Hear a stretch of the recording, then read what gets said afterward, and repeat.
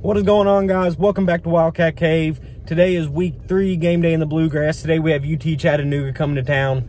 Should be a pretty easy game against an FCS school right before we get into the heart of our SEC schedule, coming up with South Carolina next week and then Florida and LSU following that.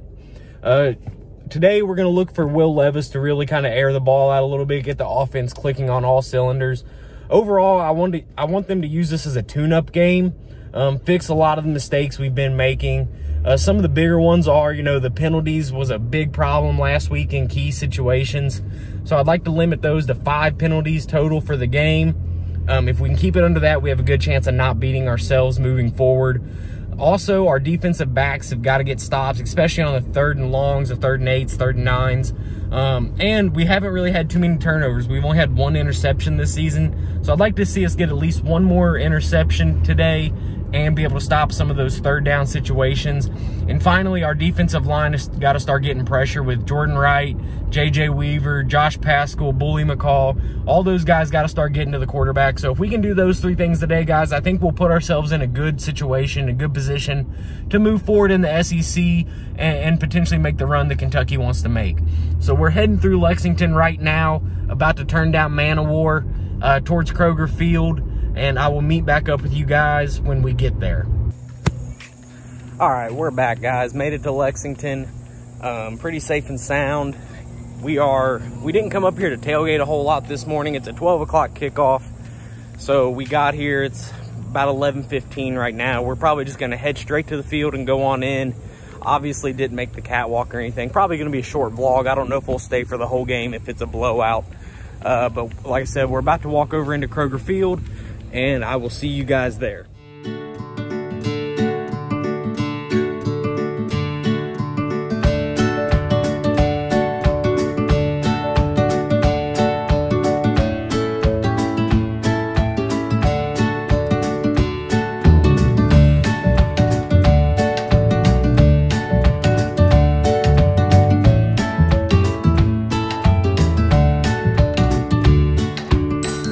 Heading up to our seats now, stopped and got us some Chick-fil-A.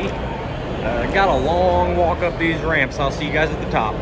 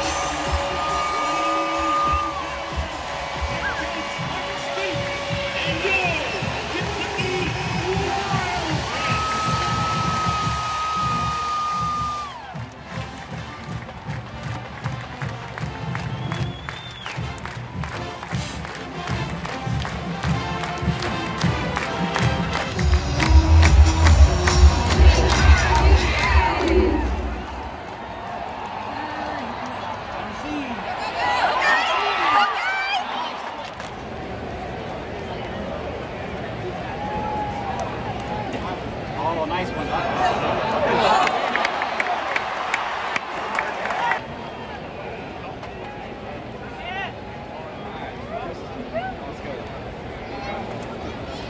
Oh, very nice.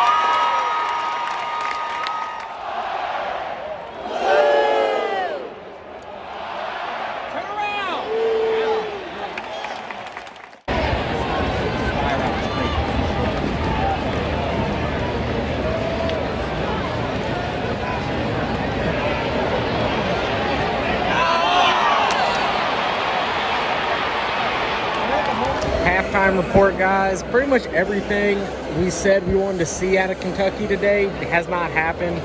Will Levis has had a hard day throwing the ball, not had a lot of protection. Ran the ball well, but it looks like we've went away from Chris Rodriguez in the run for some reason. Defensive lines only had, I think, 2 tackles for a loss, not doing too good. A lot of penalties, a lot of self-inflicted wounds. Definitely not playing well, playing very undisciplined. It's 14-10 Cats right now. Had some big turnovers and interceptions, some fumbles. Not looking good right now for the Cats. I think we're still going to win, but we got to come out and play a whole lot better in the second half. Again, just very undisciplined, and looks like we really don't know what we're doing out here. The game is good for a first down. First down, Kentucky.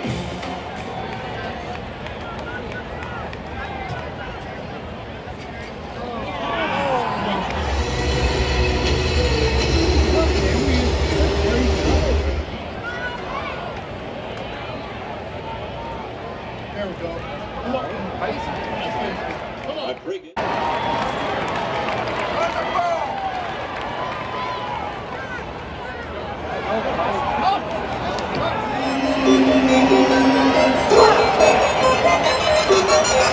got a hold on the money.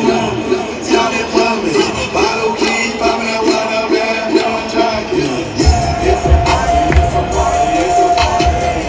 It's a party, it's a party, it's a party. Pressure right here. Pressure.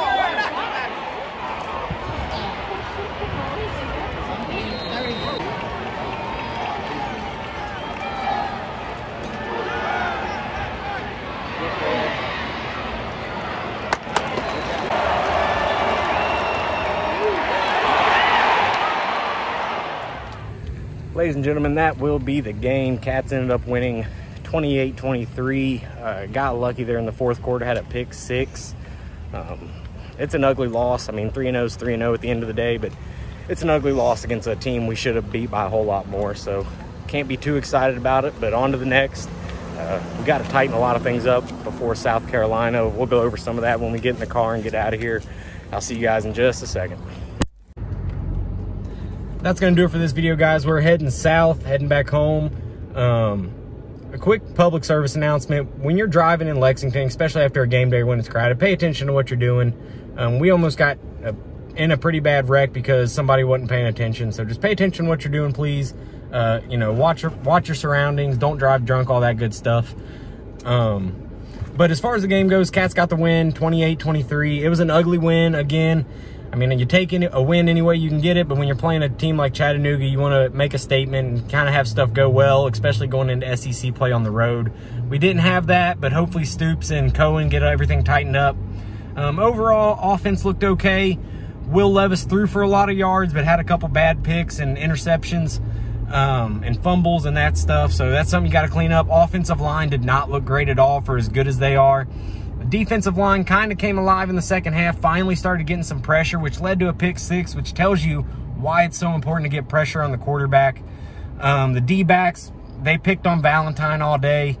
He had a pretty rough go at it, but again, not stuff that can't be fixed, not stuff that we can't tighten up. Just we got to do it, especially heading into the next 4 games. It's going to be really important for Stoops and White and Cohen to get that stuff tightened up. But again, that's going to do it for this video, guys. If you like the content, make sure you subscribe, hit the notification bell so you know when the videos are dropping. I got some good stuff coming up, some videos I'm really excited about. I think you guys are going to like. So make sure you subscribe, leave a comment down in the comment section. Let me know how you thought the Cats did today. And we'll see you in the next video, guys. Go Cats.